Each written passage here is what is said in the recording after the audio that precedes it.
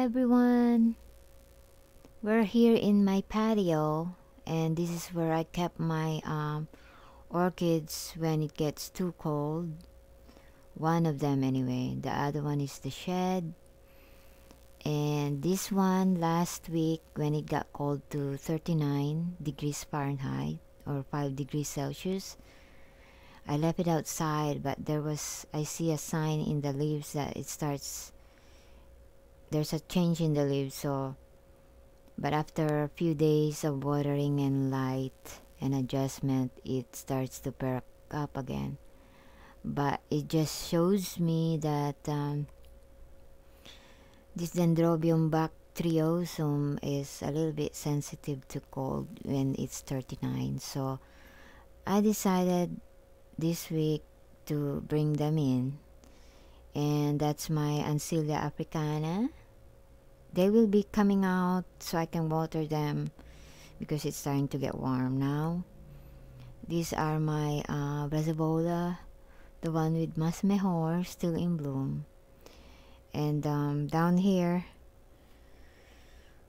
starting to bloom is my Twinkle. Let's see the name. So that's the Chica Marguerite, Ansidium Chica Marguerite. So yeah, they are flowering for me.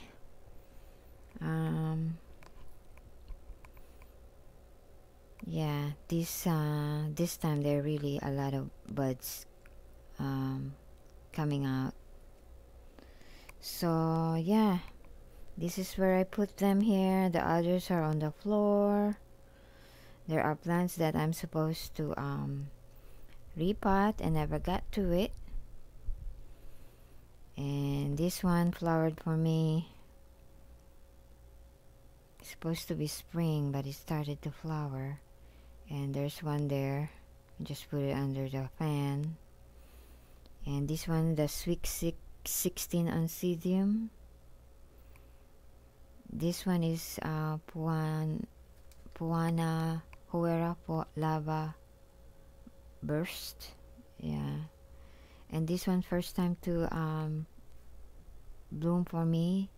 This is Encyclia Taiwan Smile. And this one is the Iguanagara, the yellow one. I think I've seen it flower one time. And yeah, it's the Golden Elf, Iguanagara Apple Blossom Golden Elf. So it's yellow. So it's flowering for the first time. This one is Dialalia Snowflake. So I put them here. They're my priorities and my seedlings first on that first day when it drops the 40s. And then when it starts to get 30s, the next day I bring in the rest of the plant or orchids. So that's Gold Coast. Very pretty. There's two of them there. Yeah. And behind is the my Agricum eburnum. And it survived because I repotted it. And yeah. And that's my this pink one is from Palmer's orchid. I'll put in the screen the name, I forgot right now. And then that's from Lowe's, another Oncidium. And this one is I got it from Lowe's. It was already having spikes, so I grabbed it. It's one of those Cordillera kind of type. This one I love. It flowered again for me. And something on the name like have a snake to it. Let's see. Aturaria. Let's see. Sorry. Sea snake. Yeah. Very pretty. I love that color. Yeah. And over here, I got it as a seedling, and it grew up. There's two of them. This is my Mandevilla magnifica, And here is my Brassivola little stars. So their blooms last long time.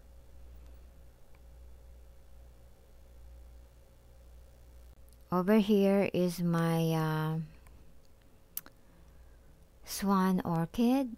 It bloomed again and it fell because I turned on the fan, and it's a day later that I found out it fell and one of the spike fell off too, so that's what's left of it.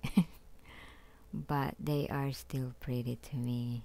It's green species of a silver swan orchid. Yeah, so yeah, they're here. There's a tiny one there from H&R, very cute. And see, that's my Dendrobium licanastrum, and it's an Australian species. This one, you know, is Dendrobium senile, the hairy one. It can feel that it's cold, so it starts to lose leaves, but it's growing something on the side there. You see that? I don't know what that is, but it's coming out of its stem. Hopefully it's a flower, because I don't think it's leaves. So yeah, this one flowered for me. The Enobi Dendrobium. So yeah, my this one already in bud when I got it from Maui Orchid Whisperer, and this one Phalaenopsis bloom for me. It's fragrant, and there's more Phalaenopsis there. The fragrant is the Gia-Ho Summer Love. Yeah, the pink one. But this one is fragrant too, from Carl Smith. Yeah. And then yeah, so they're here. This is my peloric one. So yeah, and this is my Kailokista. Just showing it to you. It's got leaves on there. When you spray it, the roots turn green. So it survived. Kailokista lunifera. This one right here. They're unique. This one is my, see, like they look like braided.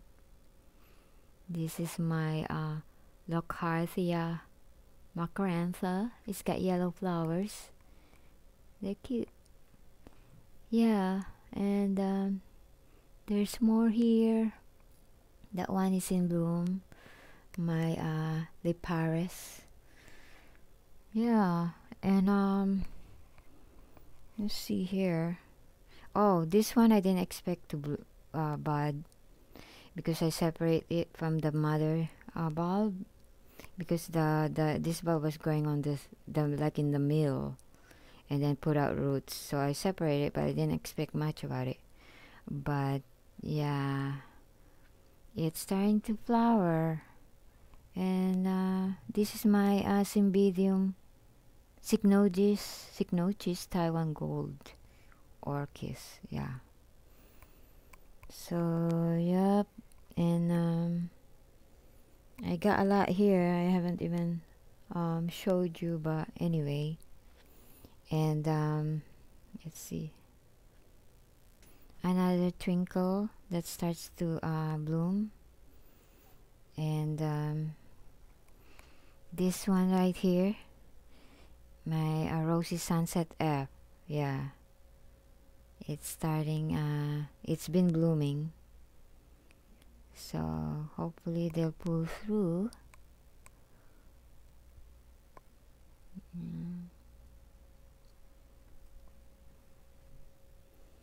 And then over here more plants. So this one, see, there's buds in there. Buds there. Actually, there was like a millibugs in here or scale, and I have to clean it, and you'll never know till you see underneath the leaves. But yeah, I sprayed it, but I don't like the way I put it because it's near the other plants. It might, you know, transmit to the others. But anyway, yeah, these are my plants here. Not all of them, the rest was left outside, and the others are in the shed, especially the vandas, because they have hanging wires over there to hang my vandas. But I'm using the farmers, I cannot even see the name, Spider Farmer light. Whew. I just look directly to it, it's so bright. This is a 2-panel. When you buy 2-panel, it's like it's already attached. So, or if you want, you just buy 1 panel each. That way you can put them where you want them. But I think they can be separated, but they're really attached, these 2 panels, as one. But it's very bright. It looms it puts out a lot of light here, and as you can see, I put it on the side of the wall instead of up in the roof, and that way the light is shining through all the dividers here. It just shines through all of them, and instead of on top where it casts some shade on the bottom of the plant. So I did that. So I did that last year too, and they did okay, and they were flowering for me. So you know, I think it's enough light, because winter usually there's not enough light outside if you can compare with other seasons. So you don't want to put too much light, and then it's cold and the plant thinks it's already spring. So that's what is just my reasoning. But yeah, if it's not a lot of light and it's cold, then they know that it's still winter. So anyway, yeah, so these are my plants. They're doing here. I'll be watering them here. I don't want to be bringing them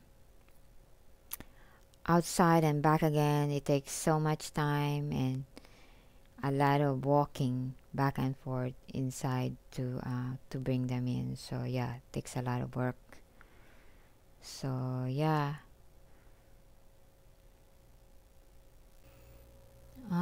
these are my new ones that I haven't repotted. I'm just showing you. This one here is an orchid, but look at those leaves, very different. And this one here is an orchid. Okay, so I'm excited seeing different texture and shapes of the orchid. And this one is another orchid. See how they have those stems. So yeah, but hopefully they won't get too cold here. I have a heater. So, and here is also another species that's endemic to Philippines. I repotted it, so I'll be showing you probably one day how I repotted it. This is my Acanthephippium. Let's see, mantinianum. This has a very unique, different blooms on it. It's like a pendant bulbs, and yeah, it's growing after I repot it. So, and there's another one. It's growing new leaves. So yeah, I'm just showing you different kinds here, which is exciting when I see different kinds of orchids. And this is, if you remember, I did a repot on this one, and it's coming along. This is my Pinalia floribunda.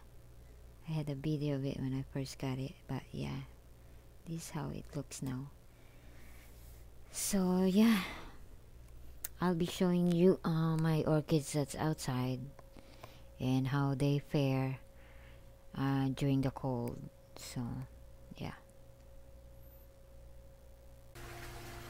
these are my Phalaenopsis I left outside during the cold, like in the high 30s, 39 degrees Fahrenheit, or low 40s. I just left them here. I don't know, because the roots still attached in there, and yeah, and probably because I don't have space. But you can see this one's got a spike. Well, it belongs to this one, but the leaves are okay so far. So yeah, they survive. And this one is Habenaria. It will lose leaves anyway during winter, and it will grow back during springtime, so I'm not worried about that one. And my maxillara, I mean, they survived 37 degrees, so, but it only dropped to 39, I think. So they're okay. Even these yellow blooms, they survive the cold. But still, I have plants that I covered. That's my orchid Arachnis, the one in the wire, bare root in the wire. So they're like vandas, so I cover them because I cannot bring them in, because the pot that I keep the wires steady is heavy. They're really heavy, like river rocks, so it's torture to lift them. So make life easier, I just cover them. This is my newly acquired Oncidium. I got it from the Palmer's Nursery fall sale, and because it dropped lows, but I know they live outside even in my area, because one of the nurseries, it grows very big outside with this climate, so I left it outside. But because of it's new and it's just still trying to adapt to the new area, to the mount, so I covered the roots just to protect it during the low 30s, low 40s, but after that I'll take them out because the roots are exposed. So I water this one every day like vandas. I left my Dendrobium aggregatum outside, and last week I left them too, so they're surviving. I don't see any effects of the cold on them. But my Dendrobium, that one there, and anosmums, see, they start to yellow, but they're deciduous, so I'm not worried about it. So yeah, but the Sutichnoi, my species, is in there, and I can see marks on the leaves that it affects it. It affects it last year, it affects it again during cold. So it's a species that grows in Asia, so I don't know, to save the plant, or it's gonna die after every cold, I probably have to mount it, probably. That way I can put it back here, mount it, and then just take them in when it's cold. I think that's the solution, or else every year it's gonna keep dying new growth, and then you know, it's not gonna grow well because every year it's gonna die. The growth anyway, and then you put out new growth again and again every year. It's just a cycle, so might as well just put it in the mount or put it in the pot. But I already got one in the pot, it's inside, so I might mount this one. Just letting you know, it's a species and one of those that doesn't like the cold. Okay, these are my cymbidiums. I usually don't cover my cymbidiums, but because actually two pots have spikes, the other one is all starting to have buds in it, and because I just don't want to carry them in and out during cold, I just make life easier and cover it. So I'm not sure, I haven't opened it yet. I'm not sure if the bud's surviving. Last year the spikes are surviving, so I don't know.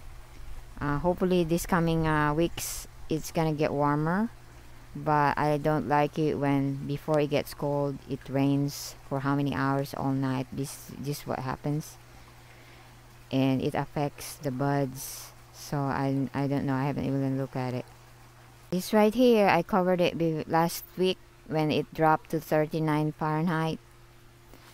This is my lycastis in there, and I'm just showing you that I covered it. But this one, except this one, this is hybrid, primary hybrid of the orchid that likes to be in cold temperature. It's the, let's see, Silagny, Unchained Melody. Is the cristata and the, so I know they like to be in a cold temperature, intermediate mostly, so I left them outside and they're okay, you see.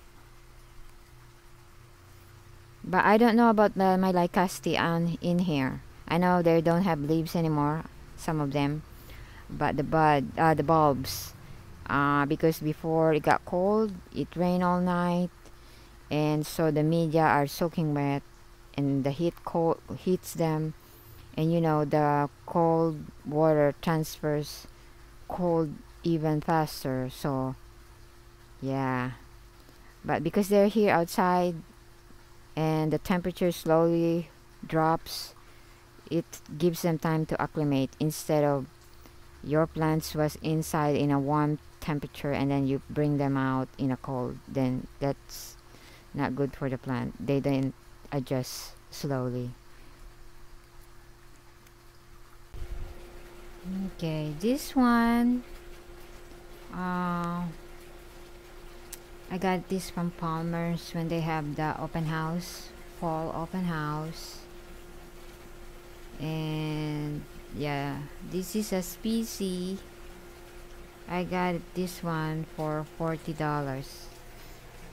Yeah, I don't like the color of it. I think that's why it's cheaper. Look, it's yellowing. It could be that it's also winter, but at least it's got new growth. A lot of new growth there. Yeah. So this is the name. Dendrobium stratiodes. It's a species. So at least it's got a lot of new growth there. And it's a very pretty flower. I like the lip. And then it's got antlers. Yeah. So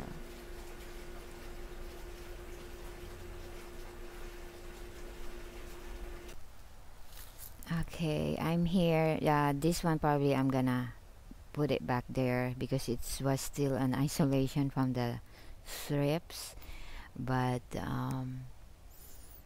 I think it's okay now. It's been okay. I just left it here and it started blooming again. See, this pattern is the chantilly lace cross and it's fragrant. So yeah, it started blooming again. You see the roots are open. This is typical of the yeah, chantilly lace twinkle and candida poly Meldenhall. Yeah, So man, I think I remember buying this for $20. They have a big specimen there. They're very expensive. I was lucky to see it. When I saw the name Chantilly Lace, I said, let me just get it, because it was not in bloom and I got it. So that's it. It's still in bloom. I have to show you this before it starts to fade. See, there's that bug. Those are fruit flies. I think they eat the flower too. So yeah, they're very fragrant, this Amazon lily, and they love shade, so I might spray that bug there. Okay. And I just love this lily's pattern. Yeah. And it's also called Star of Bethlehem. I don't know, it flowered early this year. Usually like it's December or winter when it flowers. So yeah, this is the plant here. It's a bulb, and it multiplies in number. So yeah, it's very fragrant. It's very pretty when there's a lot. What got me this plant is I saw it in the botanical gardens, and there's a lot of them, and I searched for it where to find it. So yeah, so this is your Amazon lily. So I just want to show you plants that I left, what's left outside. Even my air plants got left outside and they did okay. And my Xerographica is in there. So I just want you to see that. And Schembergia is in there.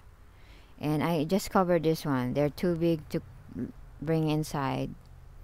But yeah, these are the plants left outside and they're surviving. I left them outside last week when it got cold. So far, because they're enclosed here in the pergola, so I think it also helps, even though I didn't cover them. I just want you to see them. See, I have empty spaces there. Yeah, I left them outside. See, and yeah, and then my what is this? My Chrysyrtopodium. I left them out. You see that Schembergia over there? I'm not sure, but the roots eventually, if they adjusted, because it's just the day, the start of the day that's getting warmer. Eventually I can water it maybe tomorrow once they get adjusted to the temperature, or late this afternoon if I get time. Yeah, they're here outside, and yeah, they're not covered. I left them out. And yeah, and this one actually is also in bud. See, I left them out. So I just want you to see that this one is in bud and I left it out. But when it probably it's a lot lower, then yeah, they're in trouble. But yeah, so this is my yellow bird. See, I left it out. I left them outside.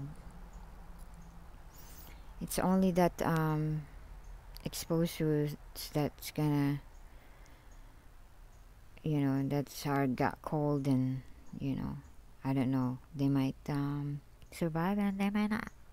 Sometimes putting them indoors, letting them too dry for a long period of time, that's gonna kill it. But a cold spur of 1 to 2 days, they probably will survive. I'm just with my own climate here. I want to show you, this is a covered tropical plant. This is my Blue Jade vine. So when I first got this one, this very rare plant, I got it from Hawaii, Maui Orchid Whisperer. It was just like a foot tall, and I said that I'm gonna bring it indoors when it gets cold because it only lives in a warmer climate, like in South Florida in their botanical or in botanical garden. They have them growing, and they're best growing on the ground, they say, but mine is in the big pot. And then in the Hawaii, they have this going to Hawaii, and this is now the second week. I'll be removing the cover, but I just want you to see these vines in 39, low 40s so far. There's something eating my leaves here, and I got frustrated sometimes because there's one plant that I've been nurturing. I saw a lot of new growth, and I put it back after winter low temperatures, and it ate the new growth. And yeah, that's very frustrating for me. So now that plant is gonna stay indoors away from here because I cannot figure out what insect is eating the new growth and the bud or something. Something is eating it, and you can see it in the leaves there. They have bites. Even my Dendrobium nobilis, they have a few bites in the leaves, so it doesn't bother me. But when it's eating most of them, then that's a problem. So yeah. So it's still green, so I'm not sure. I'll be happy to tell you when this winter is over and it's arrived. Then my area has a chance for this one to grow, to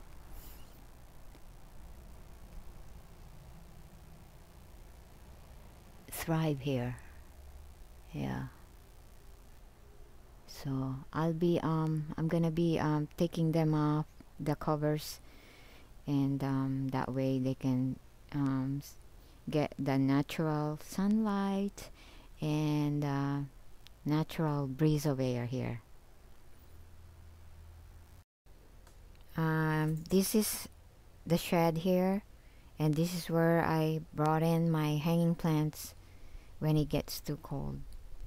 And yeah, you see there's a clear panels there, so that it can bring out some sun. But I have a heater here, and sometimes it takes 2 heaters to keep it warm here, so I have 2 small portable heaters to keep the area warmer for the vandas. So, and then when the cold gets better, like in the 50s, I bring them out so they can be watered daily.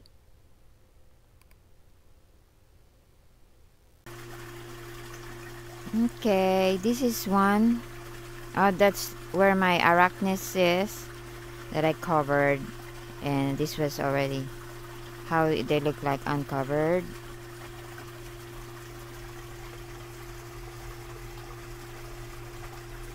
This is my covered cymbidium area, and this is why I covered it. Usually I don't cover them, but one of them already got buds forming in them. Yeah, and then my emerald green, that one that did very well last year, also has new growth. Let's see if I can show you. Let's see. There's that new growth behind the tag. There's that growth there. And then at the back, see if I can show you. There's that one in the middle. Yeah. And there's also on the back here. So that's, I think, I don't think they're growth spike. It is the possibility of bloom spike, because it's kind of winter or and that's where they usually put on their spike. So that's why I covered that. But I really don't like it when it rained before the cold, and then the cold hits them and it just affects the development of the bud. But that one don't have a bud yet, but hopefully it's okay. And then the other one, it's already forming, so hopefully it will do okay when I covered it. These are the ones under the tree that I covered, and these are my lycastes. See, these are bulbs left, so they're doing okay for now anyway. This one was in the shed, and I bring them out. When he goes to 40s, I have to bring them in because it shows in the leaves that they're sensitive to the cold. It's my black pagoda lipstick. So this is the one with nice green leaves with dark patterns on the back, and they're flowering. They're in flower, yeah. So I just want you to see that. Very pretty. I like the way the habit goes.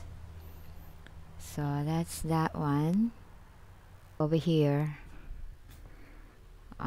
this is also I covered because they're too big. They're in big pots to carry, so I just left them here and covered them up. That's it. So I'm gonna show you my last this is non-orchid. This is the one I covered, my Blue Jade vine. So this is how they look uncovered, and yeah, and hopefully they will survive. They grow in Philippines, and they're also very rare. You don't always see them over there. They live mostly in the forest, I think. But yeah, see, those are the vines from it, and so far it didn't brown up yet because last week it also dropped to 39. So yeah, and there's more over there, and hopefully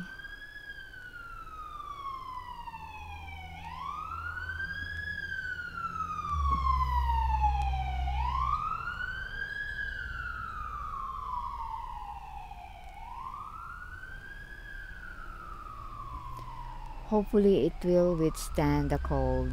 Then I know it's a breaking record that it can withstand my 39 degrees or 40s degrees Fahrenheit temperature, as long as you cover them up and they're in here in pergola or in greenhouse. So thank you so much for watching, and yep, hope to see you on my next video. Thank you guys. Bye now.